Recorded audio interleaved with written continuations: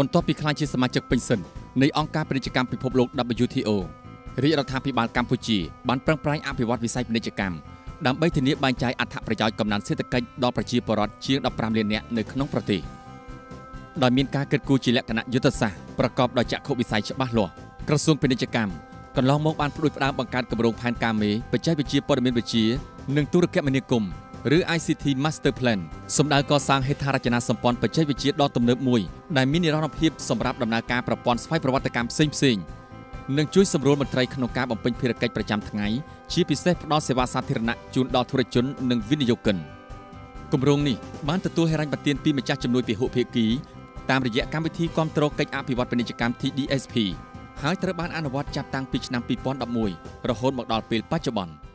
ប្លង់មេបច្ចេកវិទ្យា ICT Master Plan ហ្នឹងគឺមុនដំបូងយើងរៀបចំនៅ hardware ជាមូលដ្ឋានដើម្បីទ្រទ្រង់នៅគម្រោងកម្មវិធីដែលយើងនឹងធ្វើនៅថ្ងៃក្រោយដើម្បីឲ្យមានការដំណើរការរបស់ស្វ័យប្រវត្តិកម្មនេះត្រូវថាមាន hardware និង software យើងគិតវែងឆ្ងាយយើងគិតថាធ្វើម៉េចឲ្យបានប្រើប្រាស់បានយូរអាចបានរហូតហើយពេលណាយើងចង់ដាក់កម្មវិធីចូលវារីកចម្រើនខ្លួនវាបាទវាមិនត្រូវការផ្លាស់ប្ដូរនៅប្រព័ន្ធហ្នឹងដែលគេហៅថា portability ហើយនិង scalability ដើម្បីសម្រាប់ system របស់យើងហ្នឹង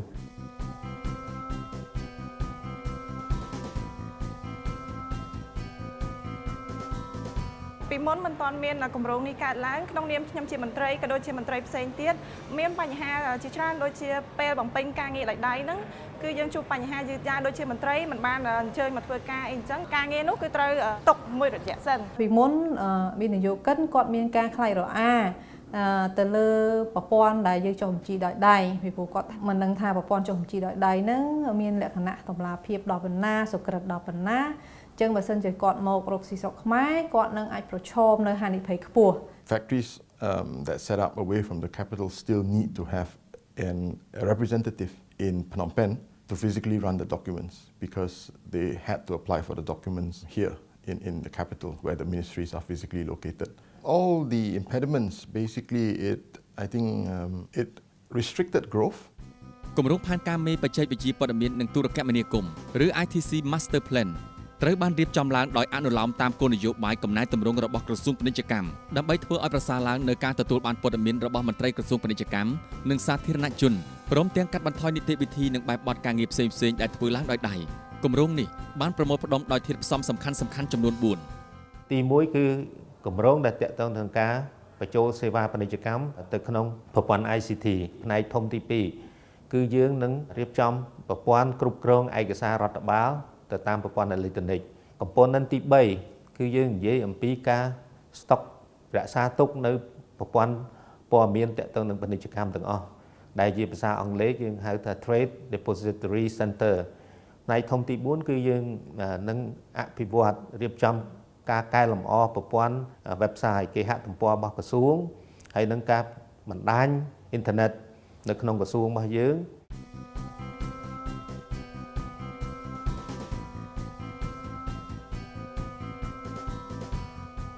ដើម្បីអនុវត្តផែនការមេប្រព័ន្ធបច្ចេកវិទ្យាព័ត៌មានវិទ្យានិងទូរគមនាគមន៍សម្រាប់ក្រសួងពាណិជ្ជកម្មកម្មវិធី TDSP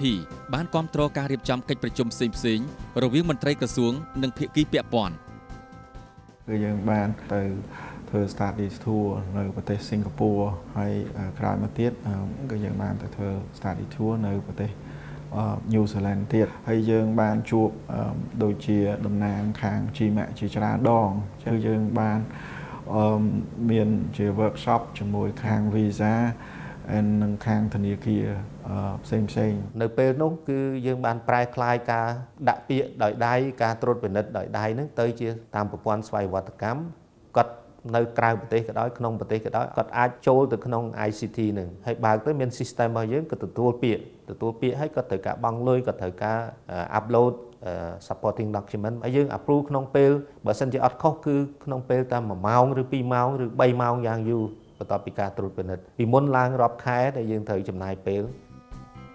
កម្មវិធី TDSP ក៏បានគាំទ្រថវិកាដល់ក្រសួងពាណិជ្ជកម្មក្នុងការទិញឧបករណ៍និងសម្ភារៈបរិក្ខារអេឡិចត្រូនិកដើម្បីធ្វើការតភ្ជាប់ជាប្រព័ន្ធទៅគ្រប់ការិយាល័យនៃក្រសួងពាណិជ្ជកម្មរួមទាំងការិយាល័យនៅតាមមន្ទីរខេត្តក្រុងបើគិតមកទល់បច្ចុប្បន្ន មានការិយាល័យសរុបចំនួន33ត្រូវបានតបភ្ជាប់ដោយប្រព័ន្ធអេឡិចត្រូនិកហេដ្ឋារចនាសម្ព័ន្ធនេះក៏នឹងជួយទ្រទ្រង់ប្រតិបត្តិការប្រព័ន្ធស្វ័យប្រវត្តិកម្មសំខាន់ៗដើម្បីផ្តល់សេវាសាធារណៈជូនធុរជននិងវិនិយោគិនគ្រប់មជ្ឈដ្ឋានជាពិសេសវាក៏អនុញ្ញាតឲ្យពួកគេអាចចូលទៅទាញយកទិន្នន័យឯកសារបែបបទនីតិវិធីពាណិជ្ជកម្មនិងព័ត៌មានផ្សេងៗដែលទាក់ទងនឹងការធ្វើពាណិជ្ជកម្មនិងការវិនិយោគនៅក្នុងប្រទេសកម្ពុជា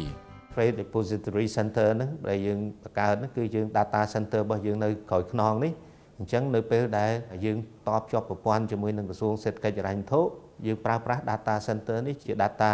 សម្រាប់បម្រើឲ្យការស្តុកទុកនៅព័ត៌មានហើយនឹងឯកសារបទបញ្ញត្តិទាំងអស់ទាក់ទងនឹងពាណិជ្ជកម្ម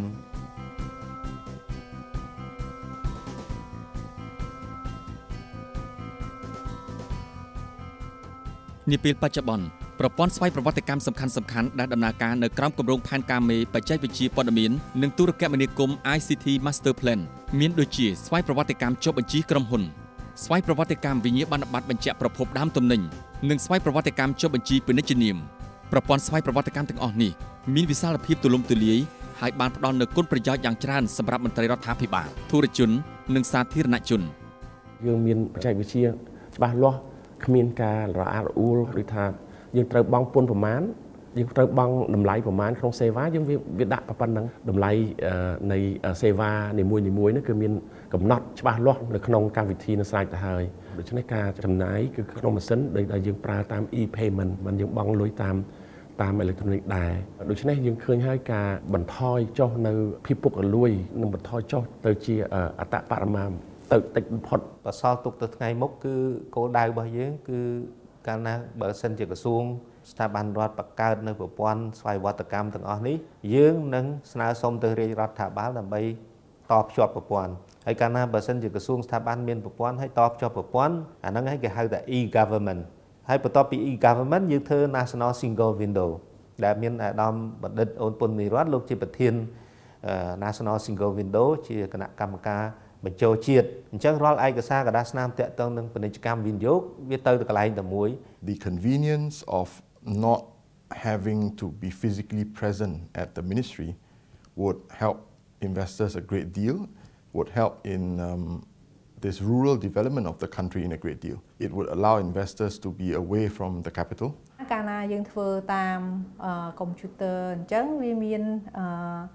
តម្លាភាពពីព្រោះថាព័ត៌មានអ្វីដែលចូលក្នុងកុំព្យូទ័រ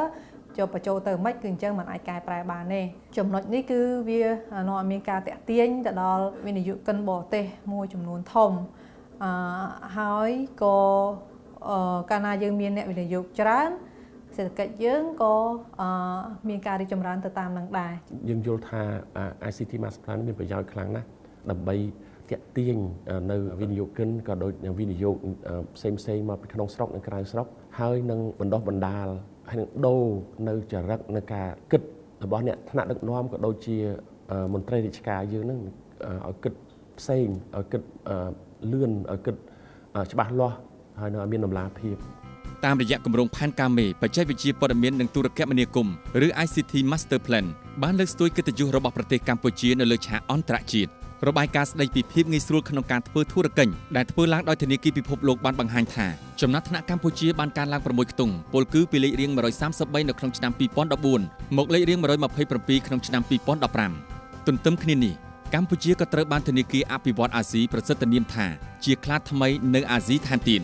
ដោយសារតែប្រទេសនេះអាចរក្សាកំណើនសេដ្ឋកិច្ច 7% រៀងរាល់ឆ្នាំក្នុងពេលមួយទសវត្សរ៍ចុងក្រោយដែលនេះគឺជាមោទនភាពសម្រាប់រាជរដ្ឋាភិបាលនិងប្រជាជនកម្ពុជាទាំងមូល។